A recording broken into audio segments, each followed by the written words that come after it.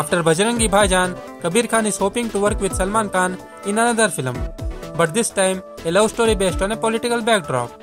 The film in question was initially offered to Hrithik Roshan. However, soon Hrithik cleared the air, saying he isn't doing any film with Kabir Khan or whosoever, as he is too busy with Ashutosh Gowariker's Mohenjo Daro. While for long, there wasn't much reported on the film's development. As per the sources, latest we heard is that Kabir approached Salman for the film, and the superstar has also agreed for the film on one condition: the script should suit his persona.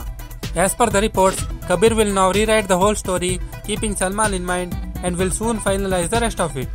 However, looking at Salman's calendar, it's doubtful to see this film happening anytime soon.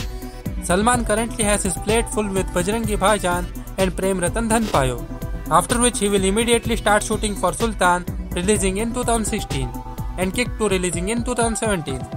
Please share your comments below and also subscribe to our channel for more videos.